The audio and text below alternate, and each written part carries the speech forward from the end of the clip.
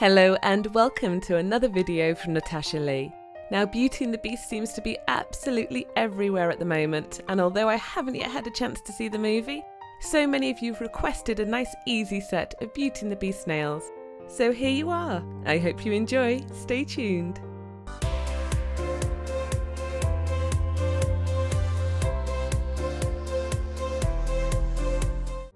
As always, after filing and performing cuticle work, I'm going to cleanse my nails with 99% isopropyl alcohol, and there's a link in the top corner if you want to know how I look after my nails. Then I'm going straight in with my base coat, and my favourite is Unt's Peel Off Base Coat. Apply an even layer and then allow to dry. Once that's dry, I'm going in with Essie's Aim to Misbehave, which was their celebratory 1000th colour, if I can say that correctly. And this is absolutely perfect for Beauty's dress or Belle's dress. And it's a gorgeous, sparkly, shimmery, bright yellow. Now the only thing is, it does really require a good 2 thick coats, if not 3 thin ones, to get that nice opacity. I personally did 2 generous layers and then allowed to dry before we're going to go in with our next colour. And this is OPI's Kitty White, which is like a pearlescent, semi-transparent white with lots of shimmer, and when you add this over the top of the Essie Aim to Misbehave, it creates the most beautiful, mesmerising, shimmering yellow that just looks like that wonderful organza on Belle's dress. To clean up any mistakes, I'm using my current favourite brush from Uber Chic, which is a flat gel oval cleanup brush, and this is so good at getting in around the sides. And when your base colour is dry on all 10 nails, I'm going to go in with Morgan Taylor's Wonder Woman, and this is just on my ring finger, and we're going to create a rose. Now I have sped this up a bit so you can see, but basically I'm starting with like a C shape and just curling around slightly. And then what I'm doing is getting quite a bit on the brush, so we've got a little bauble on the brush and sweeping it round on each side. So it's a curve and a sweep, and you alternate sides. Now I'm using a fine detail brush from Nail Artisan, and links to all the products are in the description if you want to know where to buy them. But as you can see, just keep going, sweeping from side to side. For the stems and leaves, I'm going to be using All That Jazz I cannot say this colour, Barfly Blues, and then my fine detail brushes. And to try and copy the rose off the 2017 movie, I'm actually doing that same sort of backward S sweep that you see on the rose inside that beautiful sort of glass tomb. What's the proper word for it? I can't think.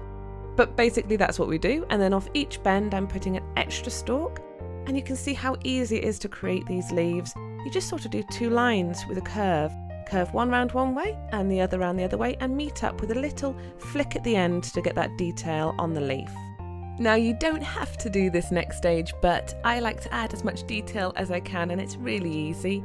And we're just doing tiny little dots with our brushes to add thorns. And then taking a white, and my favourite is OPI's Alpine Snow, I'm going to mix it with my red to get a nice pink tone, and then just add some highlighting to the top of the petals. And this just gives our rose that beautiful sort of 3D effect. And you can see it really starting to take shape now, and it looks really pretty. And now I'm going to add some more detailing to my rose using All That Jazz Breakfast in Bed, which is a lovely sort of shimmery sage colour. And I'm just adding this onto the leaves, doing a sort of little vein down the centre of the leaves, and some extra detailing around the stalk and the top of the rose. If you don't have lots of different colours, you could just add some white to your green to add the extra detailing. Or you don't really even have to do it, it's just that it does make that big difference for making your rose look really 3D and taking it from an amateur design done at home to something that looks really professional. If you want to make it look as though your rose is trapped inside that beautiful glass dome, then just take a white and do a sweep from the centre and down one side, and then from the centre and down the other side again, and then add some detailing at the top as though it's a little handle, and then just add a little line as though the light is hitting the side of the glass. For some extra detailing, you can add another one down the other side, and then just like in the movie where it looks like there's ice going up the side of the dome, you can do the same with the white from the bottom of your nail up. And remember, if you have shorter nails, just make the design smaller. I've had to elongate this to cover the whole of my nails, so it would be much easier on shorter nails. Now we're moving on to our index finger and we're going to do another rose, so it's the same again with a C, but we're going backwards this time because I'm going up towards the cuticle area, and we're just getting a nice blob of nail polish on the end of that brush and then sweeping round and then just filling in the bottom. You can add extra detailing around the sides if you want to elongate the petals to make them look more realistic. And you can just keep adding to it until you're really happy with it. I tend to faff quite a bit, to be honest, just to make sure I'm super happy with the design and how it looks on my nail.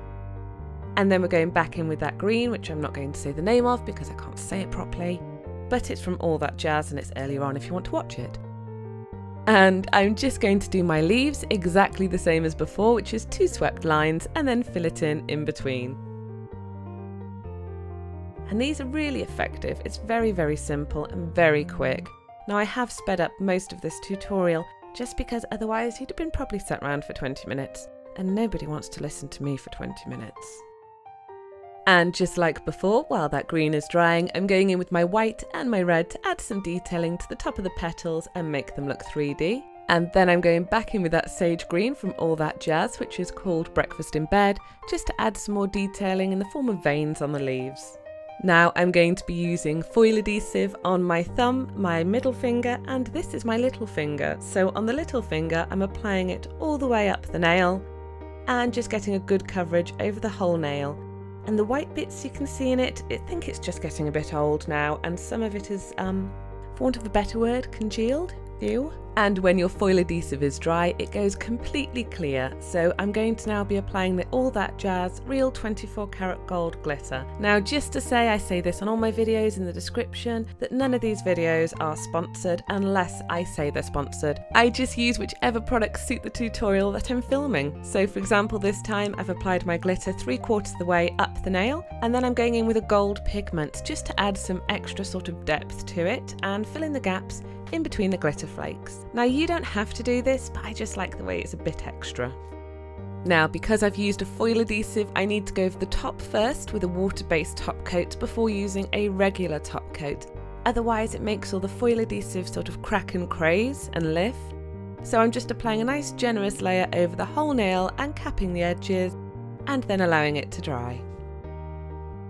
Now on the middle finger I'm going to apply my foil adhesive from the cuticle area to about 2/3 of the way up the nail and then allow it to dry. And like I said before, once it dries it goes completely clear so you can't actually see where it is. Then I'm going to apply my gold glitter again from the cuticle area and just stroking up. I'm starting on the skin so that it gives a nice graduated effect and it's not just plonked all in one place. If you're then happy with your look and you feel you've got enough glitter on the actual nail, then spend a bit of time just really firmly brushing those flakes down. It makes it a lot easier when it comes to applying your top coat. And then again, I'm taking my gold pigment and just applying it around the base of the nail and then brushing the excess up, and this just gives that beautiful extra sparkle. Again, we're going to apply our water-based top coat over the whole of this nail and then allow it to dry before we move on to our thumb. And on our thumb we're going to do a full glitter coverage, so I'm applying my foil adhesive over the whole nail, and if you do get any around the cuticle area, just clean it off with a brush dipped in nail polish remover or acetone. And then I'm just going to briskly apply my glitter over the whole nail and brush firmly down to make sure it's completely flat before I go in with my gold pigment to finish off and then brush the excess off. And once you're happy you've got no loose glitter or pigment, cover the whole nail generously in your water-based top coat and then allow it to dry. And once all the water-based top coat is dry, it's time to apply your final glossy top coat. And at the moment I'm trialling a new one, so I don't want to say what it is yet until I'm sure if I'm happy with it or not. I have tried it out before and I wasn't too sure, so I'm giving it another go again, just because I want something that's a bit easier to apply than my Glisten and Glow usual top coat. And then finally we're just going to apply cuticle oil on the skin around the nails and massage in. And here are our final beautiful Belle from Beauty and the Beast nails. Let me know what you think of these and if you give them a go. Also, have you been to see the movie yet? And can you tell me, is it worth going to see? It seems to be doing very well in the box office and I love her dress, but I haven't had a chance to go yet. Thank you very much for watching. I hope you've enjoyed this tutorial. If you have, then please give me a big thumbs up. and subscribe so you never miss out on my weekly nail tutorials. Be sure to check out my other playlists, including all the different nail tutorials I do, and my second channel, Ginger Tash, for my personal vlogs.